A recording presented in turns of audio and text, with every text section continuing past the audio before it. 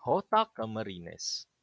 During the Spanish regime, the Jota dances were the most popular dances in the Philippines. It is a gay and lively dance. Undoubtedly, all the dances in the Philippines are adaptations from Spanish Jotas, as performed by the early Spanish settlers in the Philippines. The dances described below is from Camarines Norte. This is usually performed by the rich people or the so-called elites. Ladies and gentlemen, the Jota Camarines.